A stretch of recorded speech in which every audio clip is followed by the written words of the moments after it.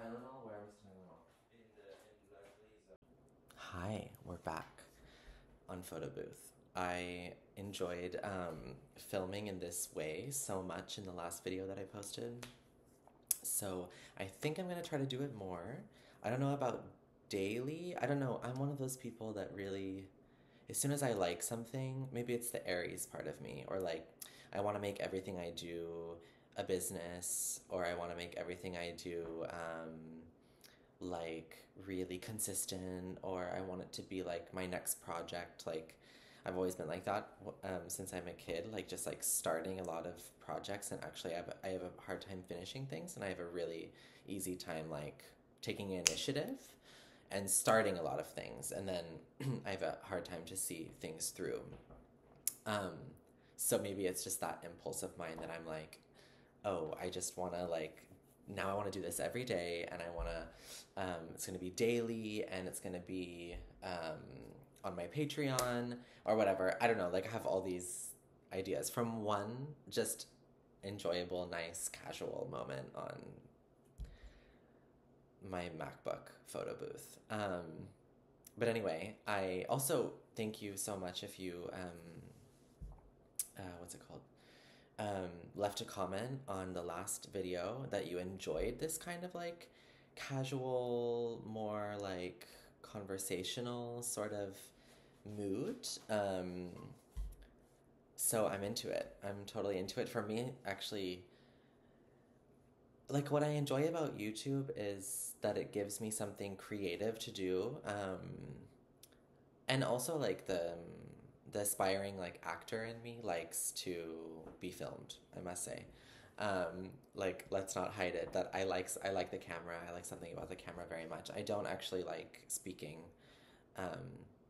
like on stage, for example. Actually, it reminds me that I was sending messages to Sophie from Biblio Sophie. She's also a performer, and she posted something about her vlog saying like fundamentally I like a journal with an audience. This is actually a very stress free, more like accessible way of using this platform right now for me. Like to go kind of like what feels to me like old school. I don't know if I mentioned in the last video, but like I had a YouTube channel when I was like 12 or something. And yeah, I didn't have a camera at first, so I used the webcam on the computer.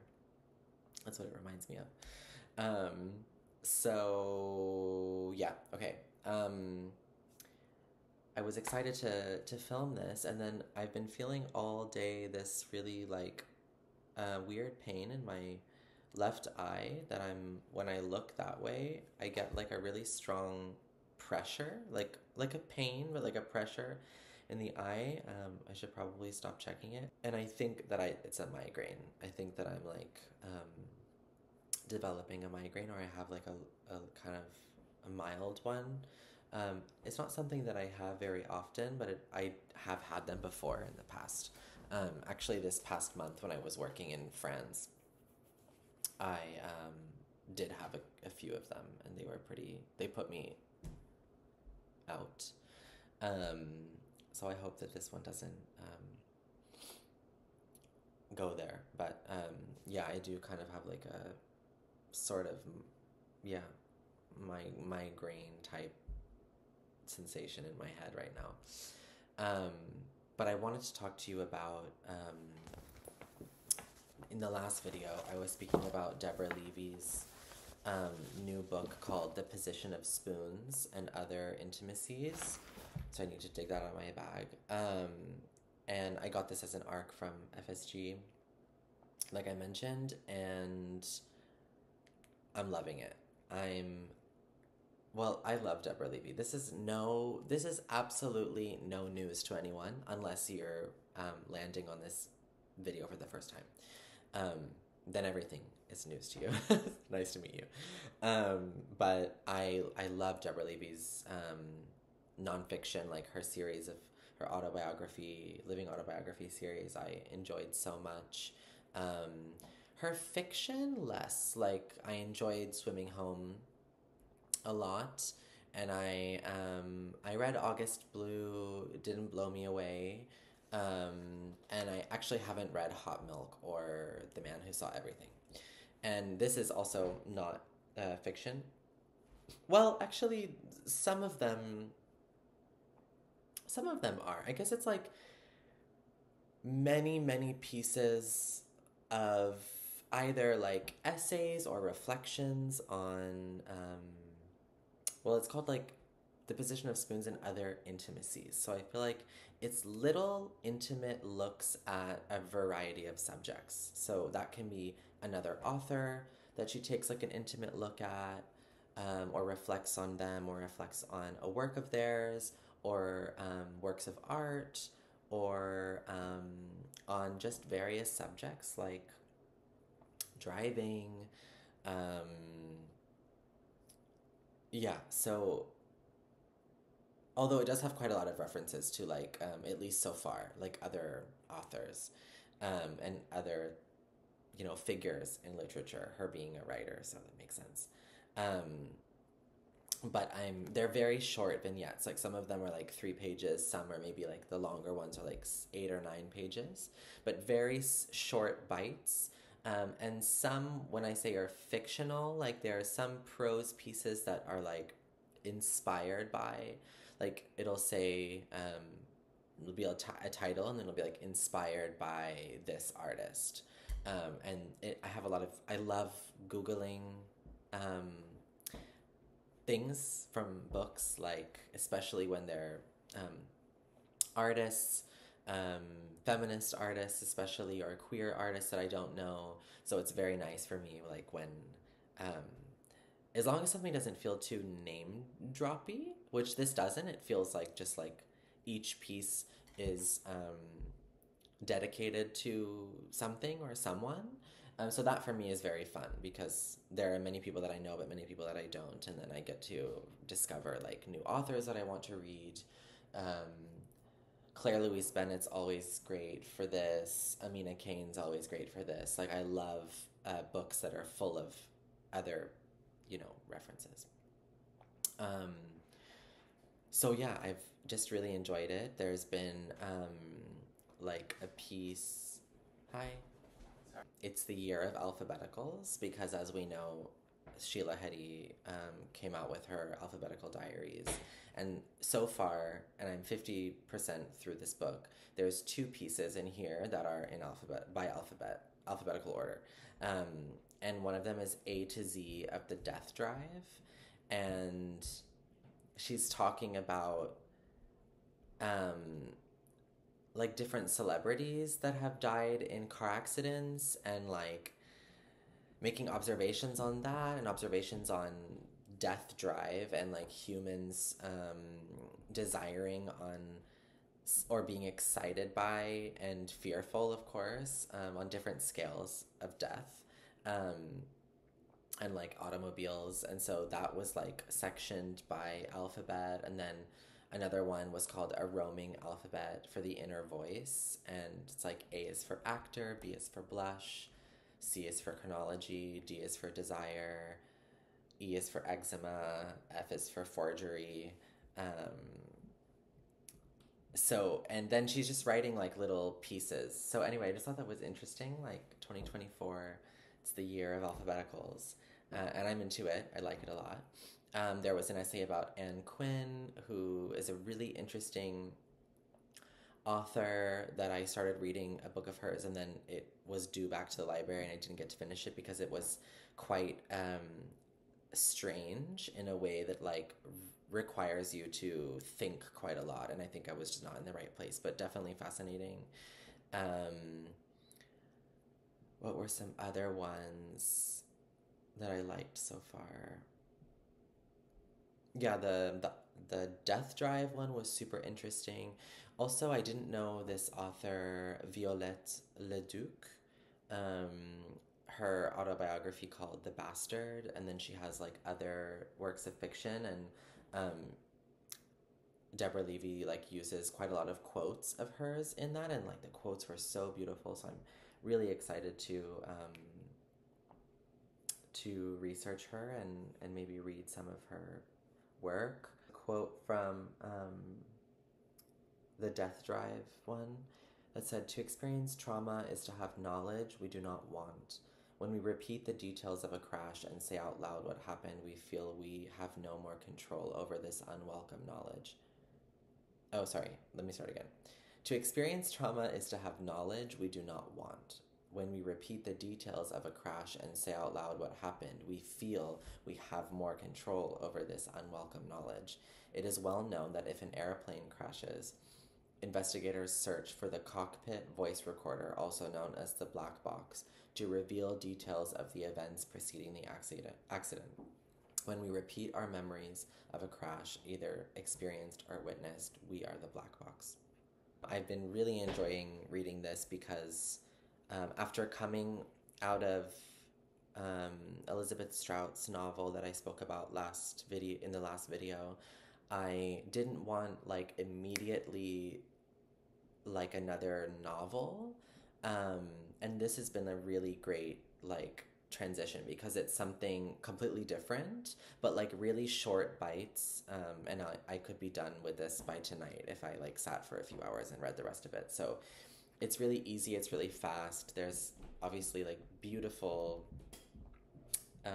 writing, and Deborah Levy makes such like astute observations about life and art, and I am just, yeah, I'm a fan, and I really love her mind and the way that she describes things, and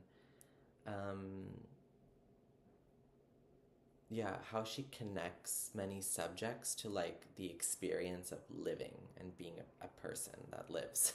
um, and thinks. So that's really great. The position of spoons. Most people from my last video said that they were not aware that she's coming out with this book, and neither was I. So I guess it's like sliding in under the radar. But I'm enjoying it. So I've been reading it a little bit on the train. When I've been going into the city, what else can I update you with? I went to a fitting for a film that I'm going to participate in at the beginning of May that's shooting in New York, and I was told that I'm going to have to cut all my hair off. So that has been something that I'm processing. I've had long hair probably like as long as I remember myself, I have long hair. I mean, of course, there are pictures of me with like a very short hair, but I'm very young. Like, I feel like I already started growing out my hair, in middle school. So, like being 28, I do not have a memory of looking at myself in the mirror and having short hair. And I've always like felt really feminine with long hair, and that's been something that was really important for me, or just like something that felt very close to me. And I had been like toying with the idea of cutting my hair and going really short, back and forth, back and forth, back and forth, and now it's gonna happen because of this film, and I'm all of a sudden super conflicted about it because in a way it's like being decided for me, which maybe on the one hand is like a nice, it's like a sign, like maybe this is the time that I just like give in and also have like a good haircut, I'm sure. But on the other hand, I'm like, I feel like I should choose to do it and not like have it chosen for me. But anyway, so that's just something I'm processing, because I love my hair. I mean, I struggle with my hair for sure. Anyone who, well, I mean, probably people with thick pin straight hair also struggle in some ways, but if you have like curly hair or any kind of unruly type of hair, and I know that I'm like not even on a far spectrum of hair that takes a lot of maintenance, but I do struggle with, I have always struggled as well with like my hair and always wanting it to be something that it's not, right? We always want, like, if you have curly hair, you want straight hair. If you want straight hair, you want curly hair. And yeah, so anyway, probably by the beginning of May, Oh my god, I won't have hair. That's really weird. So I'm processing that. What else can I share? Oh, Ohad and I are going on an artist residency in upstate New York. That's this weekend. It's also Ohad's birthday.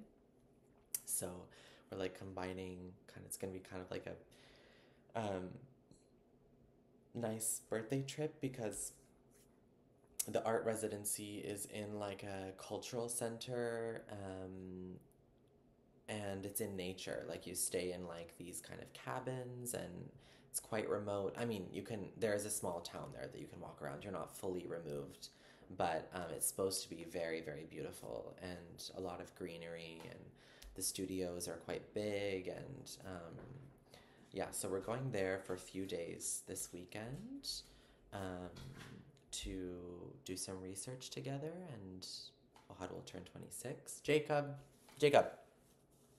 my dog wants to go out. We actually, pertaining to that, we like drove around today to Joann's and like another craft store, a party city. Jacob, one second. Jacob, like looking for crafty things to to build some costumes and stuff that we want to bring a few prototypes of things to the art residency because it's always we're, I don't know, performers that like to have like things with us when we're researching something new.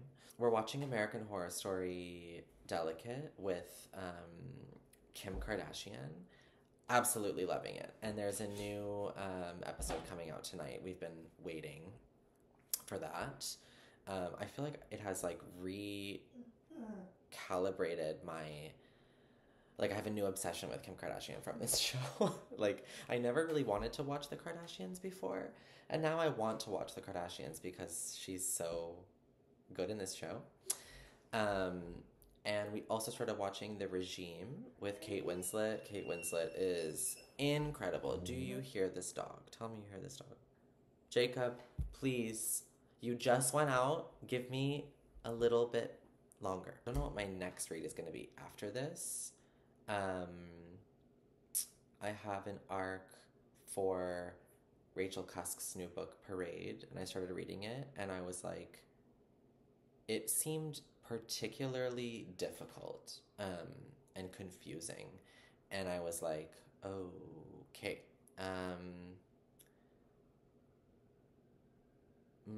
Okay, yeah, I'm gonna have to be in the right kind of space for that one. So I don't know if that'll be the next read, but yeah, I assume I'm gonna finish that soon. So, wow, my eye. Sorry, I think I need to go. My eye is really. The migraine is, I'm afraid, is creeping in on me. I wanted to have a glass of red wine tonight. That probably is not a good idea.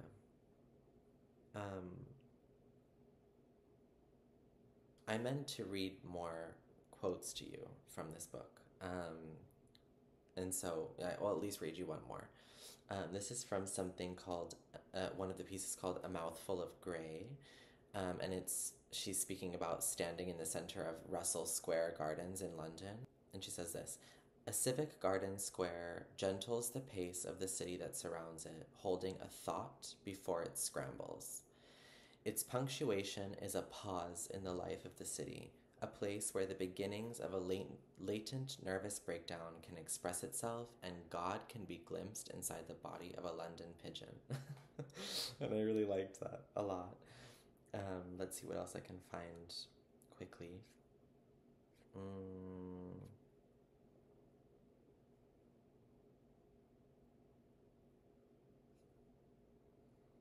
She quotes a lot of other people, so I don't want to, I want to be sure who I'm quoting. That was definitely hers, what I just read you. This is pretty.